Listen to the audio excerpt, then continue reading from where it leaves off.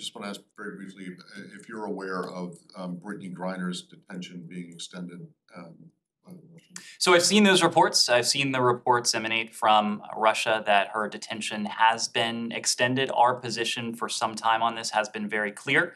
Brittney Griner should not be detained.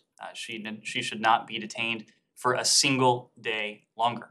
We have characterized her. We have characterized Paul Whelan, who has also spent far too long in Russian detention, as wrongful detainees. The team here, individuals around the world, are working around the clock to secure and to effect their safe and prompt release, and also the safe and prompt release of wrongful American detainees around the world. We are in constant contact with her team and her network back here at home. I think you all have seen that yesterday, representatives of the department, representatives of the Special Presidential Envoy for Hostage Affairs, and a senior representative from our Bureau of Educational and Cultural Affairs met with Phoenix Mercury as they are here, so we are regularly keeping them apprised of her case. We were last able to have consular access to Brittney Griner last month. We continue to press for regular, continued access to all American detainees who are in pretrial detention,